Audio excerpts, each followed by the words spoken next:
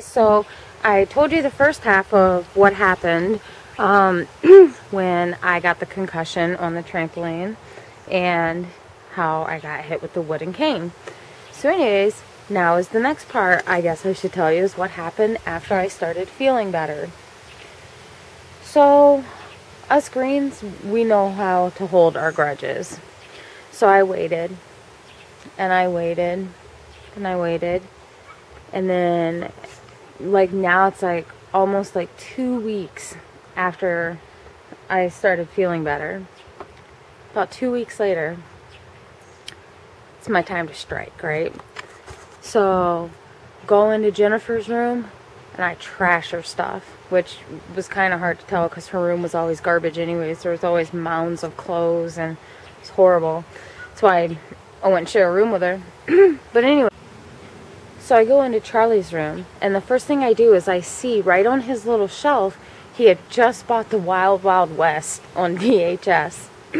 So I grab it, and I open up the little flap, and I just start yanking on the tape, and I'm pulling it out, and I'm pulling, and I'm pulling. I'm destroying it.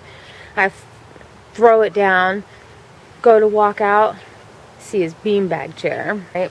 So I kicked the beanbag chair that was there. He had the South Carolina Gamecocks beanbag chair. So I kick it. My foot goes straight through it, straight into it. All of a sudden I pull my foot and beads, thousands upon thousands, just start spewing everywhere. Thinking, oh shit, I'm going to be in so much trouble. So now I start to panic. Thinking, oh my God, like, how am I gonna like cover this? Like, that was not my intention. I was not planning on breaking that. Like the VHS, like I can hide that shit. Beanbag, different story. So I started to panic, and I looked at the VHS. I'm like, oh shit, what did I do? So I grab it and I start rolling it up around the tape. And I'm sitting there and I'm like, oh my God, seriously, what am I gonna do? Like, this stuff is everywhere. So I start picking it up by the handfuls and I'm shoving it back in the hole that I had just kicked in this thing, thinking, oh damn, like, this is seriously bad. Like, this is bad. This is not going to end good. I'm thinking Charles is seriously going to kill me. So I start, scooping out. I'm like vacuuming and I'm trying to get it all cleaned up. So then I get what I could and I dumped it back into the chair. It had like dust and stuff and carpet fibers, whatever that we vacuumed ended up in his beanbag chair. So then, and luckily enough, the part that I had like kicked open was in like a black section. So I'm looking around and I find Dad's electrical tape. So I go in and I'm like doing my doctor work, right? Like I'm trying to repair it. I'm like holding the hole like pinched and I'm like putting the tape over. And it actually didn't look too bad. I mean, you could, if you look at it, you could tell. But I figured I can position it good enough, right? Like I can get it in there. He'll never know the difference. So I go in and I kind of set it up a certain way and I kind of smush it in a little bit where it looked like he had been sitting in it or something.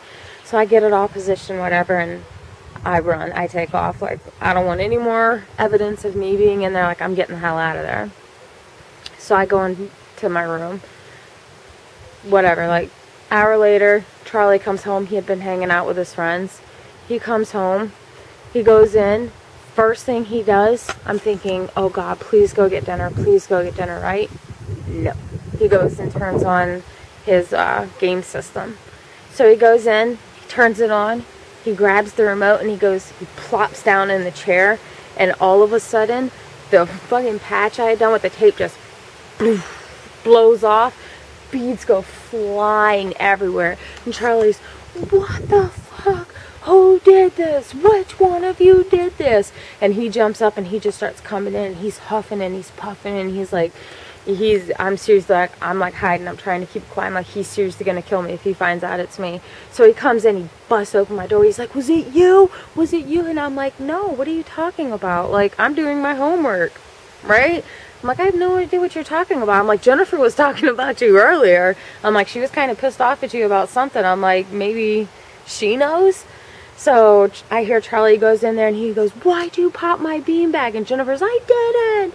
And all of a sudden they're fighting back and forth and they're screaming. And I look at Michael and Michael's like, I know you popped the beanbag. He goes, I saw you cleaning it up. I'm like, yo, please, dude, don't tell, don't tell. I'm like, I will give you anything you want. Michael was like, anything? I'm like, yes, anything. Like, I swear to God, like, please don't tell. I will do anything you want. I will say whatever you want. So Michael's like, all right. He goes, you have to be my slave for a week. really?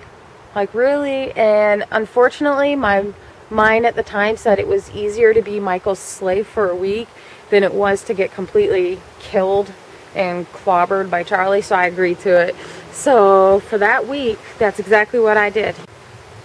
And you know, he made me do everything. I think, like, now that I look back on it, I think that if I'd have known that's what all it was gonna, like, entail, I probably would have just gotten my ass beat by Charlie and gotten it over with. But yeah, no, it was pretty awful. Yo, this kid, he had me making all of his plates of food, whatever, like, whenever dinner time, lunch, whatever, like, I had to get it all for him. I had to get, like, his bathtub, like, his shower going for him, had to get it at, like, the perfect temperature, had to get, like, everything this dude wanted. Like, I had to get all of his wrestlers set up. If he wanted to go play, like, outside or something, like, I had to take all of his stuff. I remember setting it up in, like, this little pine straw patch that we had cut out, and we were actually playing house in it, like, before. Like, that was my house. Like, I would take a rake and I would rake up all the pine straw so it was just like the dirt on the ground, and I would basically just rake it into like a box and put other rooms through pine straw, so it was like doorways to walk in. I know, pretty retarded, right? But when you really didn't have anything else, you kind of get creative and make up your own shit. But yeah, so I remember having to go out there one time. Michael was going to play out in like the pine straw area, so I had to go out there and set it all up and get it all looking good, whatever. It was obnoxious. But he did end up telling Charlie like a few months or so later, but at that point it was kind of irrelevant. We had other things going on, so I mean, he was still pissed at me. But yeah, so I ended up being Michael's slave for a week, and it was so he wouldn't rat on me. So yeah, that's the aftermath of that, what happened after, how I kind of got my revenge after the fact. So hope you guys liked it. If you did, like, subscribe. If you didn't, like, subscribe, and I'll see you guys later. Okay, so it's kind of late. I'm sitting here with my little fancy pants, and I just got done painting her fingernails, which she wants to show you. Good. Oh, back. You pretty? Yeah. So now she wants to paint my toenails. So I'm going to let her. But she was just getting ready to tell me something, and as she started to say it, I'm like, hold on a minute, I need to get this. So, as you were saying, when you grow up, I want to be a painter artist for toenails and fingernails. So you want to paint other people's fingernails and toenails for a living? Yeah. Okay, that's cool. What colors do you want to paint them? Blue and pink. All the colors. All the colors? Yeah. Each toe a different color? Yeah. Wow, that'd be pretty crazy, huh? Like a rainbow? Yeah. Do you like rainbows? Yeah. What's your favorite color in a rainbow? Blue. Blue. Red. I mean yellow and purple. But if you could only pick one color, what would you say is your favorite color out of all of them? Blue and purple. Blue and purple? Yep. But, okay, so between blue and purple, if you could only choose one, which one would you choose? All of them. No. You can only choose one. Why? Because, say there can only be one color left in the whole world. The whole world has to be painted this one certain color. What color should it be? Blue. Blue? Yeah. Why blue? Because I like blue. Yeah. Okay.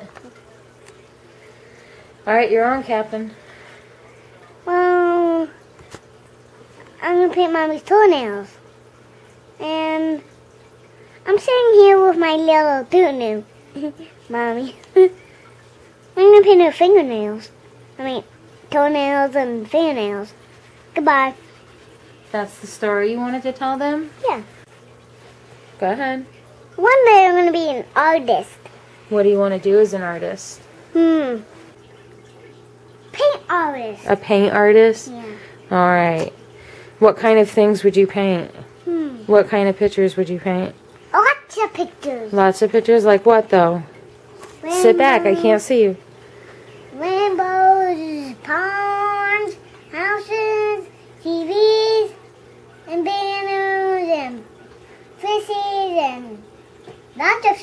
Okay, well, all of the stuff you just named is in my house. A TV, a banner, fishies. That's all in our house right now. So the only thing we don't have is a pond, unless you want to consider our aquarium a pond. Yes, and I do still have a reindeer doormat. Whatever. Yes, I'm full aware that it's June, but it's almost July, so Christmas in July. See, we're prepared. Anyways, okay, say goodnight. Good night. Mommy, what do you want to be when you grow up? Oh, well, I already am grown. But when I grew up, I became exactly what I wanted to be. A mommy. I wanted to be a mommy when I grew up, and that's exactly what happened.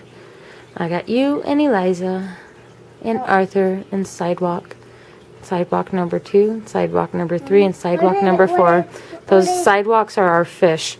For some reason, she named all of them Sidewalk. It was Sidewalk 1 through 7, but they have... What happened to them? What? What happened to the other fishies? Went to heaven. They went to heaven. Love you. Love you.